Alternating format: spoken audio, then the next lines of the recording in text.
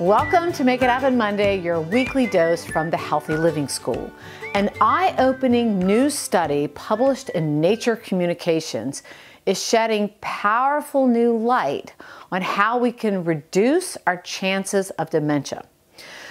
The study included 40,000 UK Biobank participants aged over 45 that had their brains scanned and various risk factors monitored. The scientists were specifically zeroing in on the most vulnerable parts of the brain when it comes to cognitive decline and dementia. The findings of 161 potential risk factors for dementia evaluated, the top 3 most damaging to the brain were diabetes, exposure to air pollution, and drinking alcohol.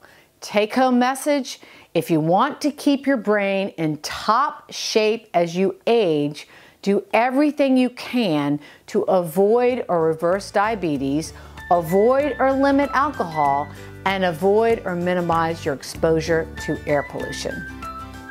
Share this tip with friends and loved ones to spread the health.